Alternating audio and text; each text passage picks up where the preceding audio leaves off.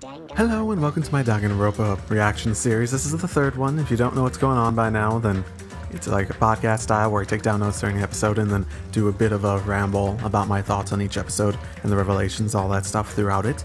And if you're interested in that, then keep on listening. There'll be annotations if you want to jump to a specific episode on the side, the numbers, and you will be happy and good and stuff. And oh, I'm pretty sure I totally called Side Hope. This is like the last thing I'm recording for this episode, so I didn't know it for the stuff before, but I totally called that. I think it was in my impressions video. I gotta double check, but I think I did. If I didn't, then I might be talking about my, talking out of my ass here, and that's okay too. That's okay too. Let's just start.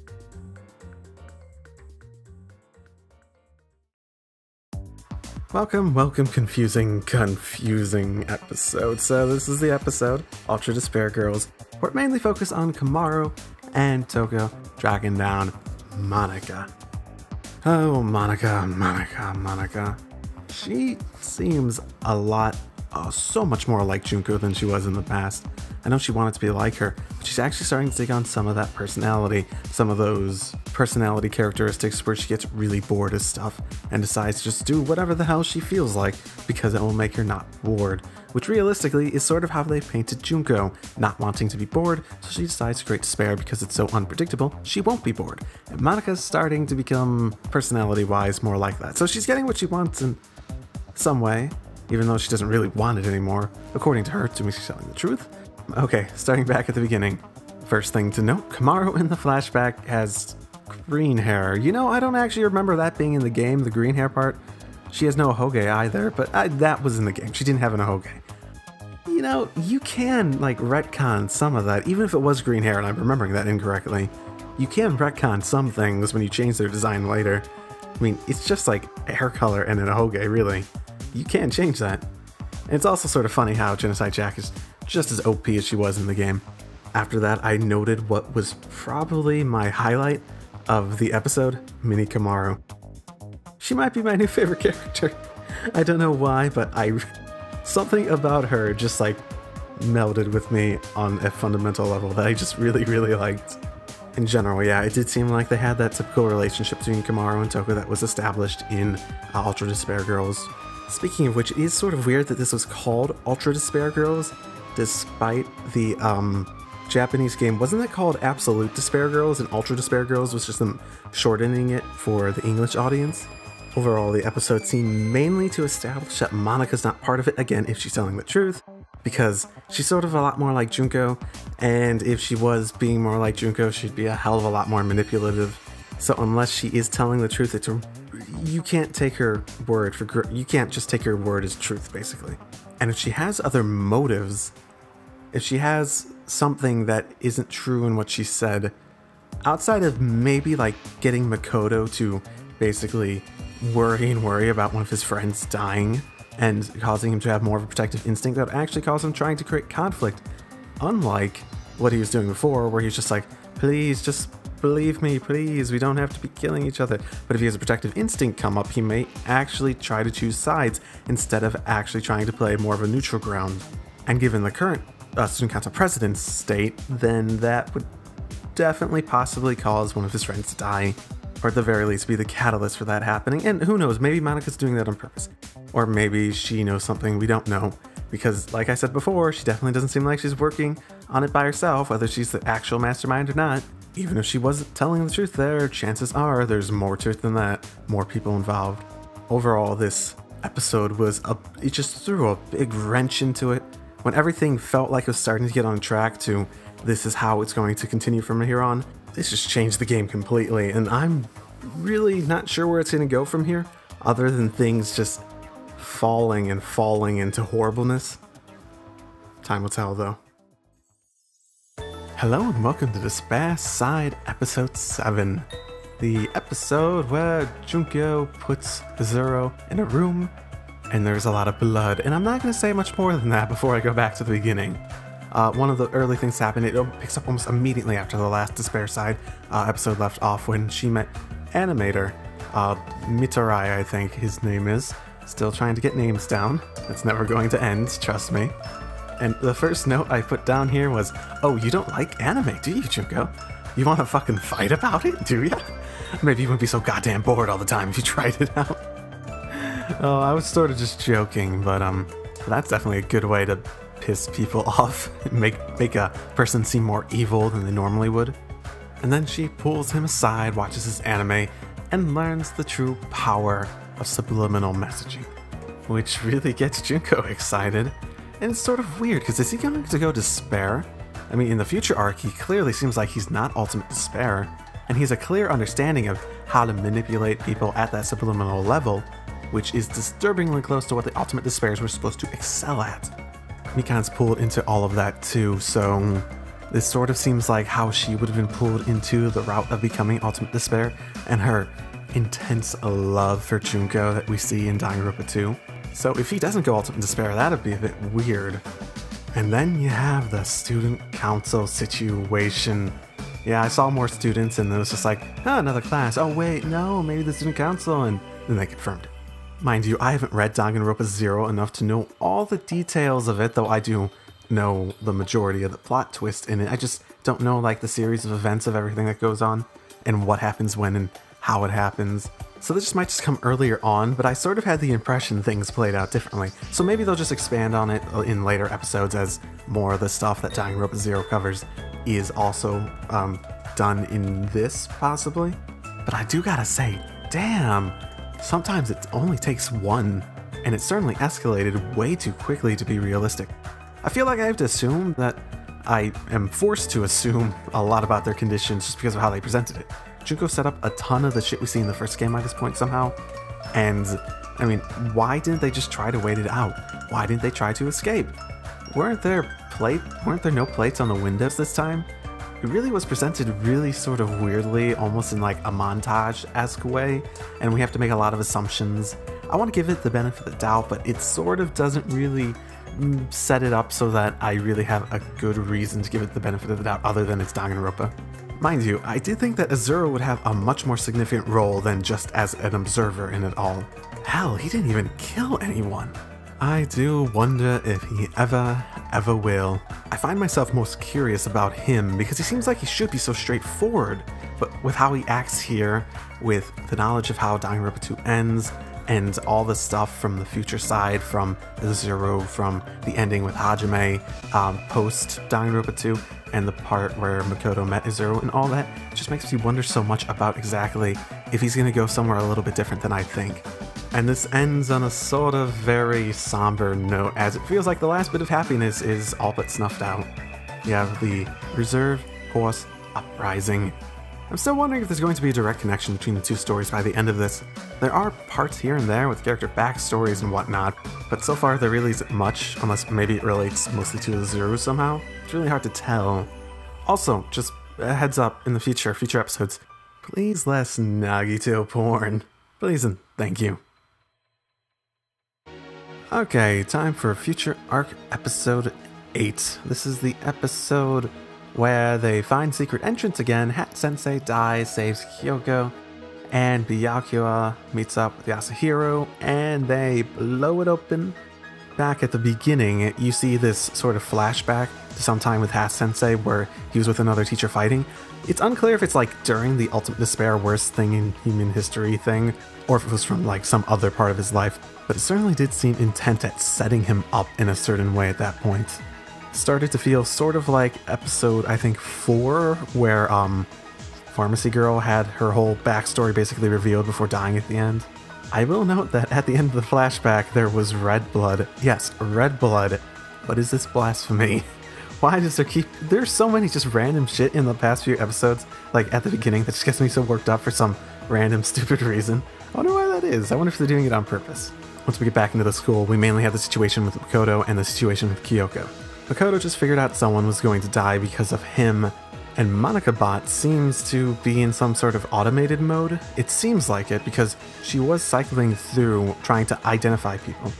The student council president guy shows up and calls them despair, which makes me wonder what he was told by the old man.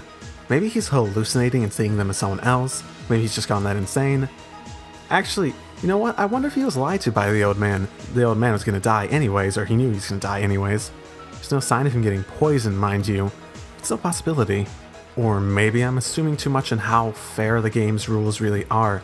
Maybe those who are in on it don't actually have to stop doing their forbidden actions.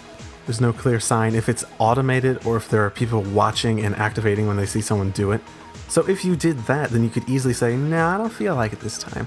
Because if you could use that truth to assume that those forbidden actions are truth and you will die if you do that, if you assume that and you are able to get around that somehow, then you could use that to your advantage big time. Also, it's curious, why would Monica Bot be protecting them? Maybe it's just a directive to protect them, like in an automation program. Or maybe it was like how I was saying a number of episodes back, and Makoto's really part of the mastermind's plan, sort of how like the president was talking about. And whoever's the mastermind of this really wants Makoto to live. You have to consider that Monica is still in Towa City, well, was in Towa City, and she clearly isn't the one setting this up, assuming she's telling the truth. Still sort of assuming that. I don't think there's any reason to doubt her at the moment. So this Monica Bot really would have had to been set up and is currently being controlled by whoever basically set up the game. It'd have to be the mastermind, so they're going to the mastermind's will.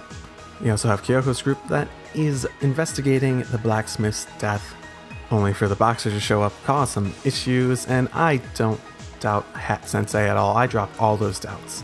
We know he's a friend of the headmaster. That's about it, and it really does set that whole beginning part of the episode where it was him in that flashback. It never contextualizes it. It doesn't. Kyoko's deductive speech was pretty, well, satisfying, honestly. And it's actually an entrance. I got the impression, when I heard secret entrance beforehand, I got the impression that it meant like a secret room. And that would explain why Sweets Girl would go out of her way to kill Blacksmith Girl. I'm sort of losing my feeling that any of the actual people still alive are involved. Feels more like they're being manipulated with their forbidden actions and whatnot instead. And we end the episode on the big explosion as Byakuya shows up, gets Yasuhiro, and they detonate their way into the collapsed building, only to trigger a trap with a bigger explosion and everything falling down. Now Makoto and Hina actually felt it, so that idea that they're actually in a different place might not be so valid anymore, because they'd have to feel it for some reason, unless the mastermind somehow controls both and somehow has the ability to make them feel it in a different area. I think it's a safe assumption that they're in the same area at the very least, if not in that big part that was falling down. Probably not that big part that's falling down. Ultimately, not a ton happened. It was more about revelations over motives and starting to give people reasons to clear their name at this point.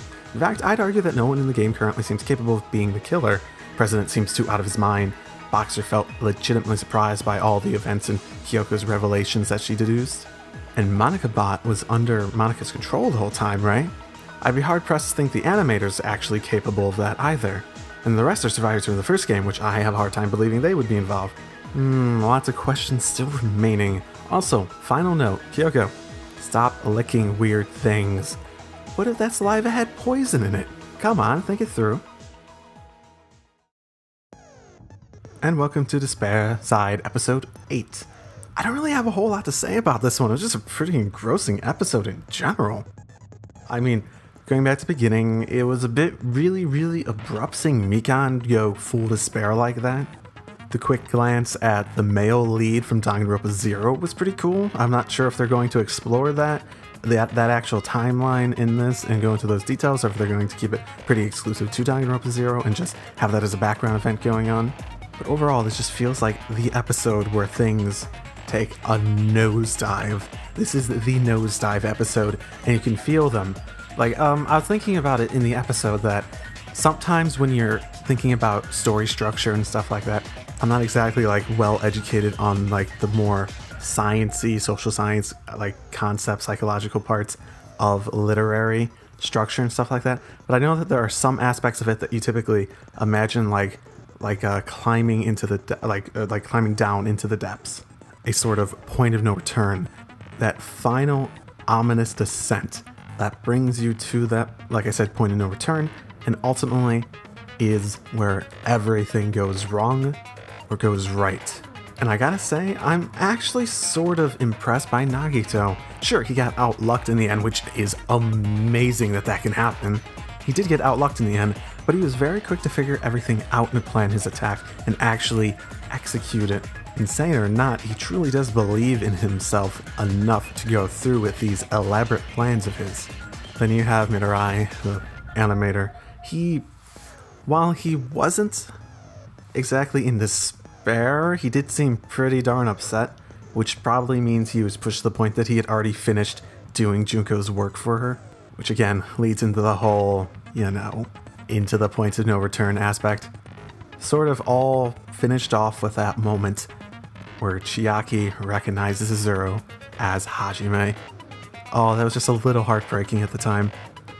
And I feel as though all the happiness, I said it last time that the happiness was snuffed out.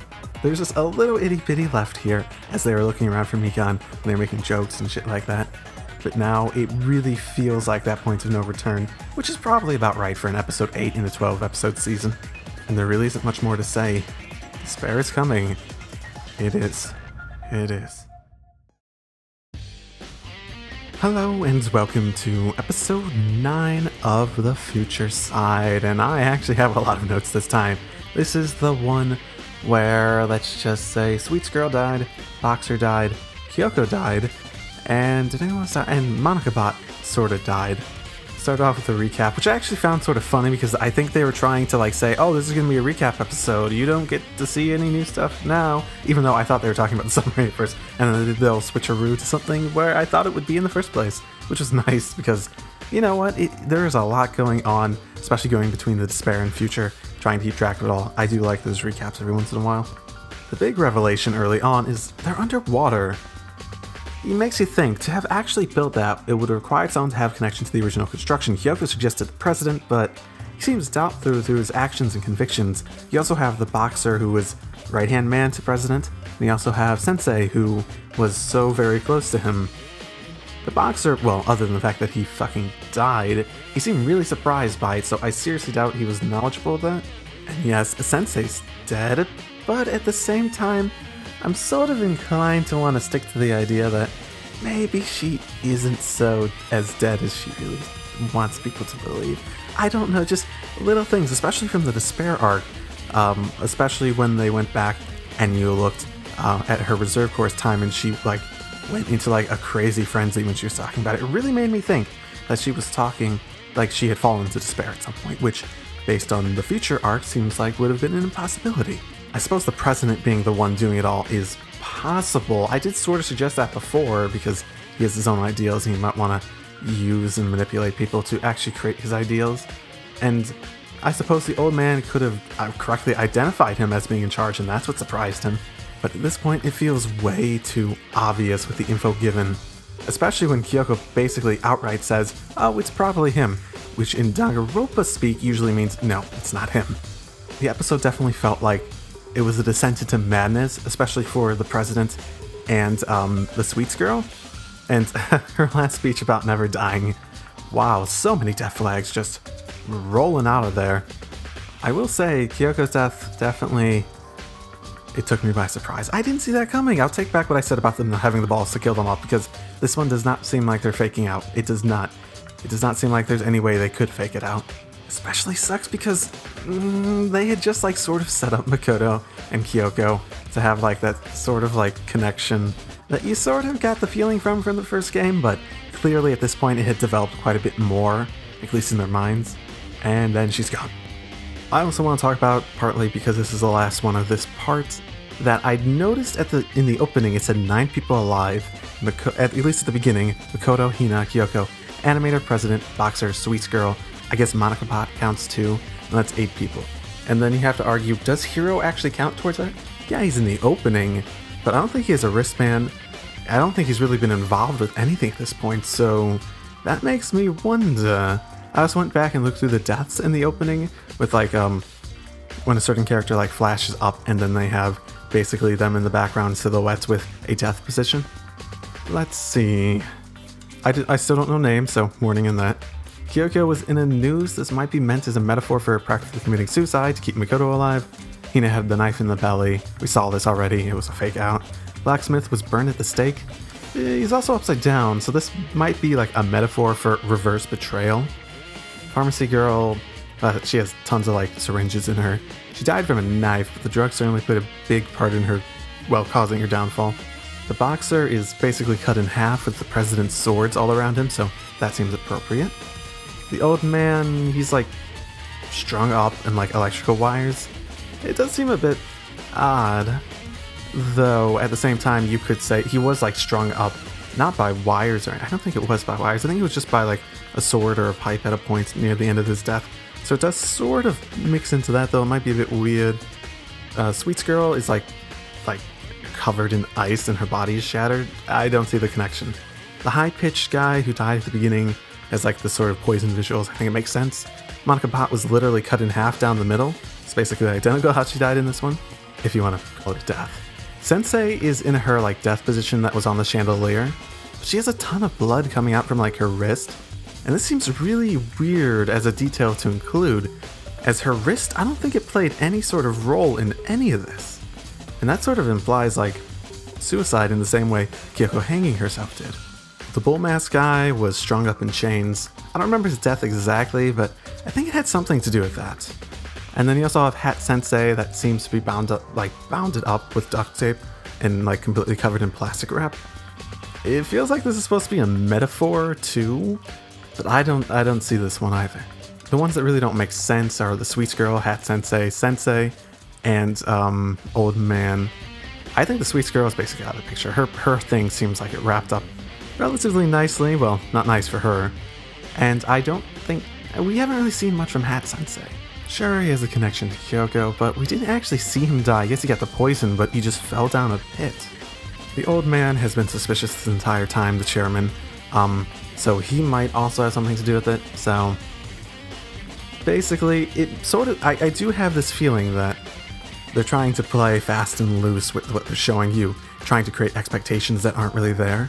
I'm thinking probably you can see sort of that coming out in the opening, especially with the count of people that are alive and how they suggest that they die. I don't really have anything concrete in my mind on what exactly it could be yet, but I think that's a good way to end it for this week. See you next time, drive safely.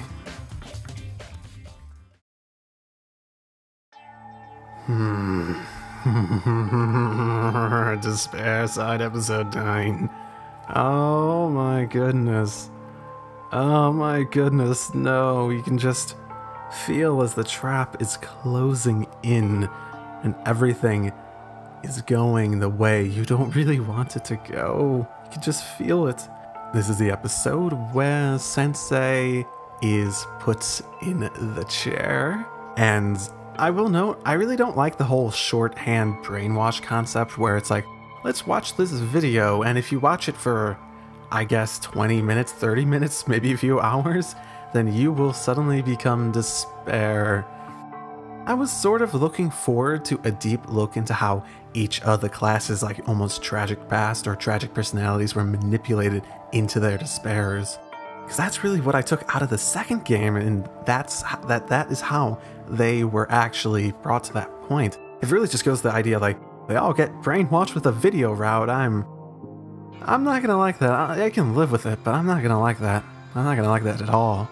The actual brainwash scene with Sensei was disturbing in all sorts of ways. Oh, there was plenty of disturbing stuff in this episode. It was basically all disturbing stuff. It seemed like they were implying that Mukuro took out those and was like probing her brain, causing her to feel like pleasure, like at the same time that she was experiencing the despair from watching the video, so that she'd associate with it. And that makes some sense in some way, but I could not. And it does make sense, especially for how Mikan seems to embrace the despair aspect of it, but in general, I just don't see that really melding with how the rest of the class seems to act, especially from what little we've seen of their despair states, especially Nagito. He does not seem like the type who actually enjoys despair. He's just like messed up in the mind to the point where he sees causing despair as a way to achieve what he really wants. But the episode overall was just watching this trap close in, and you know it's a trap as soon as Mikan shows up with Peko, and no one's questioning it. They're also caught up in the flow of the conversation. They lose their critical thinking and think, oh, why is Mikan suddenly here? Why is Peko have a problem? They just go with like, oh, we need to go save him. We need to have the discussion of hope and how much effort you're willing to put in to do. I mean, it feels like they lost their critical thinking at that point. They start to head down to the bottom and ooh, Mikan shows that that trap is definitely coming together. And Sensei finds Chiaki, and she gives that smile. Do I really need to say that her story is probably complete and utter bullshit? Because it seems like her story is complete and utter bullshit. And I really don't have much else to say on this episode, because they already passed that point of no return, and you can feel like the implosion that's happening as it's happening. It's really slow. It's a really slow implosion, but it's like I almost don't want to watch more because I know it's gonna. I want to know what happens, and I almost don't want to watch more because it's like it really does invoke that feeling of despair through the anime, sort of like how it is in the anime. I'm not gonna like suddenly crave despair or anything after this, am I? Am I?